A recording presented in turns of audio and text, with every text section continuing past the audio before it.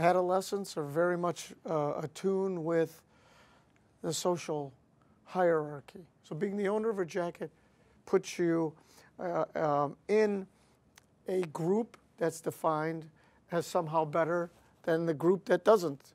Tomorrow it'll be something else. And we're going to continue to see the exclusion of kids that can't afford the high-priced items until we get at understanding the root causes of the marginalization.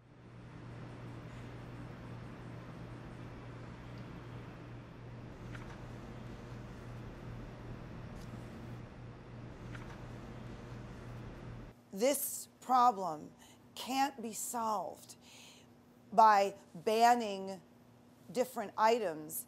It can only be solved on the inside by teaching kids compassion in school, incorporating lessons about compassion and kindness and tolerance and awareness in existing curricula, and then giving parents the tools to reinforce those life lessons at home.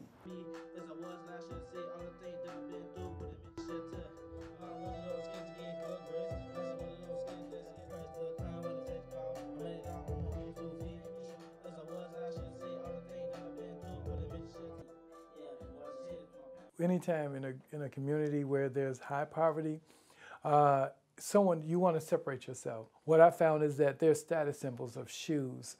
It could be the jacket, it could be the belt, and some, brush it off, but then others, it's not so easy.